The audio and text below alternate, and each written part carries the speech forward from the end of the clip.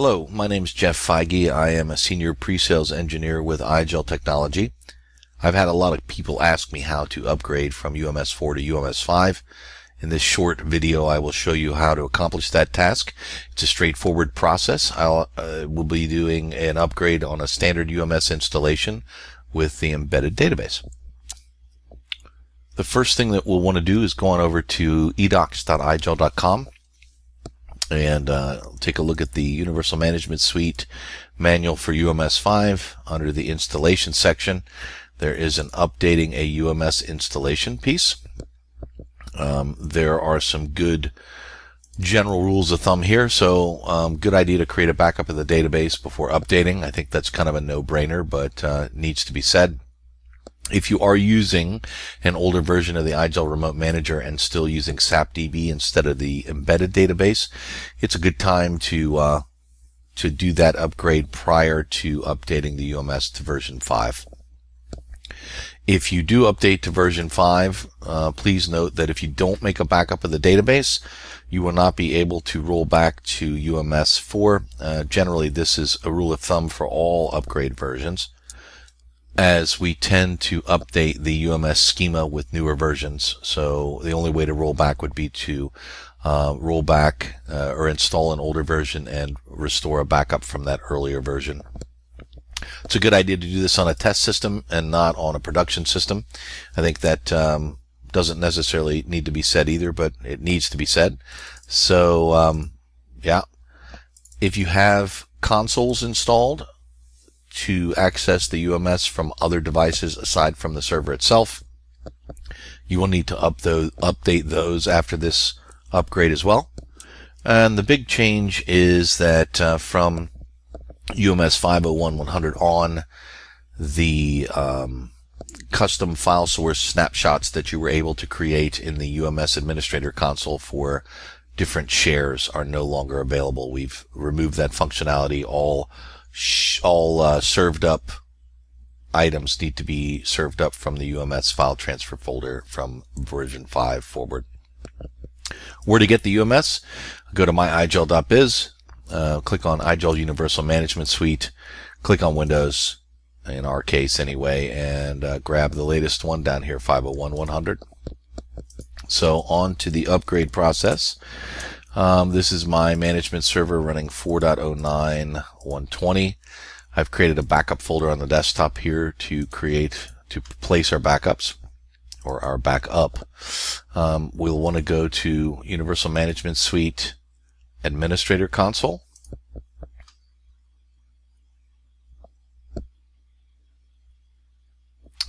And in the Administrator Console, you'll see here this snapshots file source. If you have anything in here, these are things you will need to migrate into the UMS file transfer folder. So this path right here, you will need to migrate these items and update the profiles that point to these web resources. Not a really super big deal. I used to use them all the time, as you see I have here, but it is something that you will need to be aware of. So the first thing we'll want to do is go to File, Export Server Configuration, and we'll go to my backup folder and we'll call this UMS4 Server Configuration Export. Alright, and then we'll go to Backups and choose our backup folder here, which I think we're already there on my desktop backup folder. And click on Create. So we'll call this one 2015-11-19 UMS4. Click on OK, and it'll take a couple minutes to create the backup. The dialog box will disappear, and you'll have an entry in this list here. And there we go. So we are now ready to perform our in-place upgrade of the UMS server. So if you'll notice, I have both versions here on my desktop. It's not necessarily a bad idea to have the version that you're currently running as an installer. In case something were to go wrong, you could uninstall the new version, install the old one, and restore that backup and server config and be back up and running in no time. So we'll go here and run our installation as administrator. This is kind of a next fest. So click on Next, accept the agreement, click on Next, We have a standard UMS with console and embedded database. Next, next, next, install. And this just takes a couple minutes. So this installation process puts the new software on the UMS server. After this, when you run the console for the first time, it'll take a couple minutes to log in as it updates the database schema. But overall, the whole process is very quick and painless.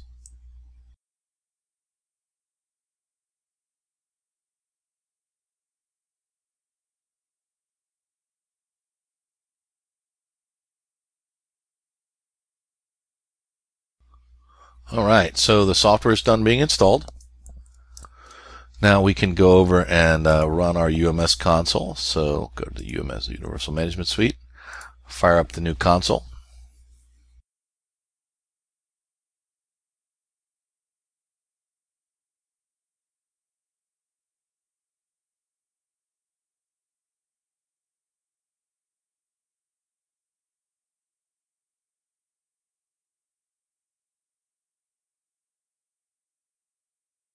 Alright, there's our login dialog, and like I said, at this point it may take a minute or two for it to finish updating the database schema.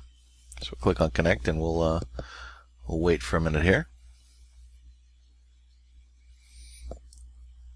I'm going to go ahead and pause recording and start it back up again as soon as it's done. And there is the new console telling us that it received a new certificate from the UMS server. So this is good. We'll accept it.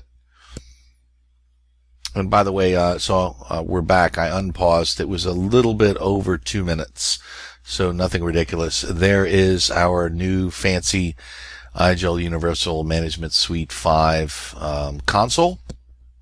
And we'll go in here and take a look at the Universal Management Suite Administrator console. And you can see our file source snapshot section is gone, but everything looks good. We can take another database backup here, so we have this one as well, just in case.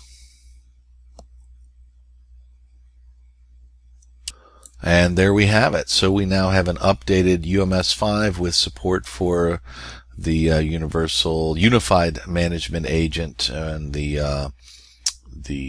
IGEL Management Interface API, all the cool stuff that comes with it. I hope it was helpful for you. And again, my name is Jeff Feige, and I'm with IGEL Technology, and I hope you have a great day. Thank you.